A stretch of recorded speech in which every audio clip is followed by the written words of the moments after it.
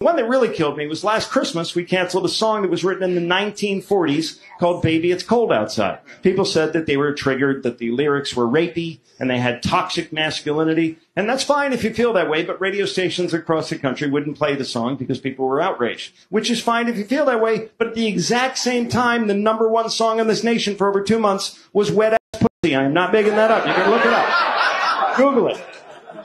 So I want to wrap up my show by comparing and contrasting the lyrics of these two songs. If indeed this country has lost its fucking mind, shall we? Let's start with the horribly offensive Christmas song written just after World War II. I really can't stay, baby, it's cold outside. I gotta go away, baby, it's cold outside. This evening has been so very nice. Yeah, you fucking with some wet-ass pussy.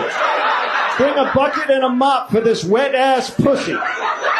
Beat it up, N-word, extra large, extra hard. Put this pussy right in your face, swipe your nose like a credit card. My mother will start to worry. Beautiful, what's your hurry? My father will be pacing the floor. Listen to that fireplace roar. Well, maybe just half a drink more. Spit in my mouth. Look in my eyes. This pussy is wet. Come take a dive. Talk your shit. Bite your lip. Ask for a car while you ride that dick.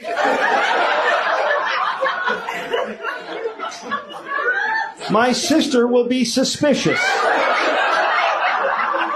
Gosh, your lips look delicious. My brother will be there at the door, waves on a tropical shore, well, maybe just a cigarette more.